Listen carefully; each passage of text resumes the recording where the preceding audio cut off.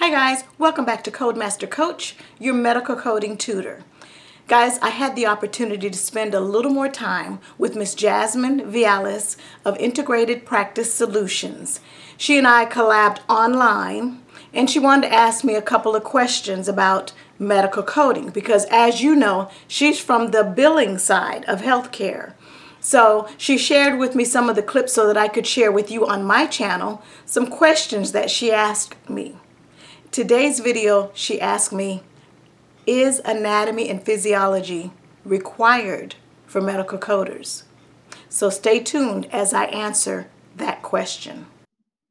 Okay, so do you recommend that a coder have training in anatomy and physiology, and why? And you know, that was a debate with the HEMA as well. We introduced, at one time you had to take the in-depth anatomy, bio 210, 211. You had to really focus and get in. But now with Google and with internet access, a lot of times when I'm looking up medical conditions to better understand exactly how to code it, I can just Google it. So I do tell my students, you know, use your resources, whether it's a medical dictionary, or even go online. So is anatomy, when I was leaving the full-time education arena, we did away with in-depth anatomy and physiology and just required an introduction. Because I feel like as a coder, you need to have an idea of what's going on. When you're getting ready to code something, which body system are you dealing with as far as a condition is concerned? I do recommend the medical terminology because that way when you hear a term or you see a term, one, the biggest thing is know the difference between a diagnosis and a procedure. You got to know whether or not you're going to be using a diagnosis code or procedure code, and you'll be amazed, people that don't know. So I do recommend the medical terminology, probably more so than the anatomy and physiology, because with anatomy and physiology, I can Google it. You can actually Google a medical term as well, but when you're up against the clock with productivity, you can't Google every single thing. So if I can read a chart and understand what body systems involved and whether or not the diagnoses that were rendered were actually diagnoses or procedures, that speeds it up even faster. Absolutely. That is great advice. That is great advice. I think I would agree 100%.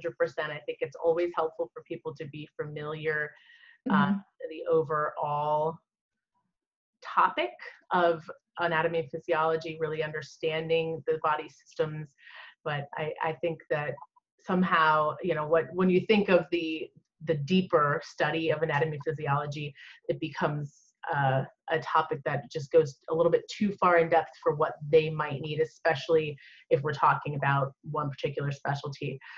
There are some specialty coding programs out there, or the certificates, like AAPC has the ones that are specialized for a particular specialty type, and I think that they go into a little bit of superficial anatomy and a little bit deeper into the anatomy and physiology, but it is appropriate for that specialty. So like the eye, you know, there's so many parts. If someone is studying ophthalmology coding or optometry coding, ophthalmology, it's its own specialty. Most times in your basic classes, you won't necessarily learn about that. But if you're wanting to work for an ophthalmologist, you're going to want to know a little bit more than most people know about the eye.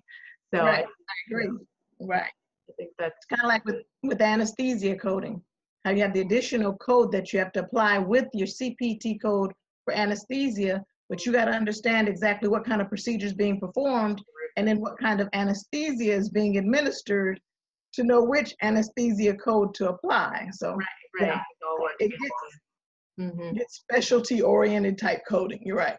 Right. So maybe going deeper once you've decided or committed to a specialty would be helpful, but superficial is probably best. Otherwise, you're really going down the track of what a provider would do if you really go far in depth of anatomy and physiology, and that's its own practice in itself. So right.